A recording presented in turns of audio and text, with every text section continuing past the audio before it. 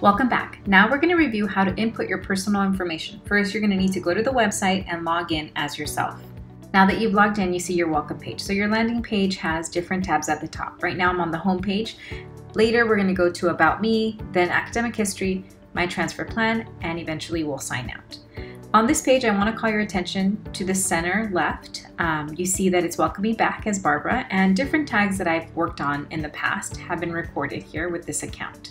On the right-hand side, you can see the different tabs on the UC Tag application. So we're going to go over personal information, demographic information, and so on. So we're going to go through all these tabs. Now I'd like to call your attention to the right-hand side of the screen where it says Key Filing Dates and Deadlines. You can see that the Transfer Admissions Guarantee Tag filing date is listed for Fall 2022. The filing period is September 1st through the 30th, 2021. Right under that, you see the Transfer Admissions filing period. So you can submit your application to the UC for Fall 2021 between November 1st and the 30th. If you're having any technical problems with the UC Tag application, make sure to contact them directly by clicking here. Now let's look at the left-hand side of the screen.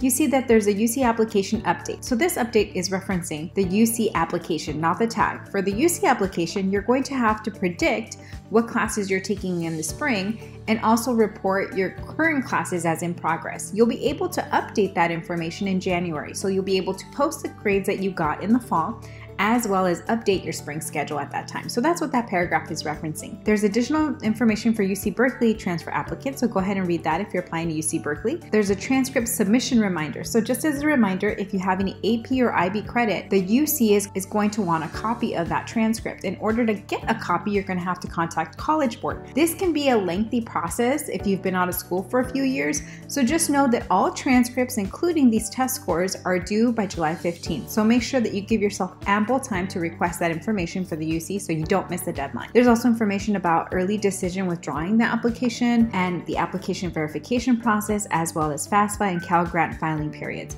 When you're ready, you're going to click on Personal Information. In the Personal Information section, it's just going to be information about you. What's your first name, middle name, and last name? Again, we're reporting our full legal name. Then if you have a preferred name, you're going to go ahead and write that down.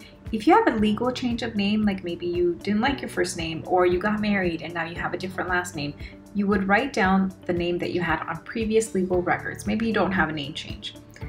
Then you report your date of birth. This is your contact information. Make sure it's correct. Go ahead and put your street number, so your address, the city that you live in, the state, and your zip code.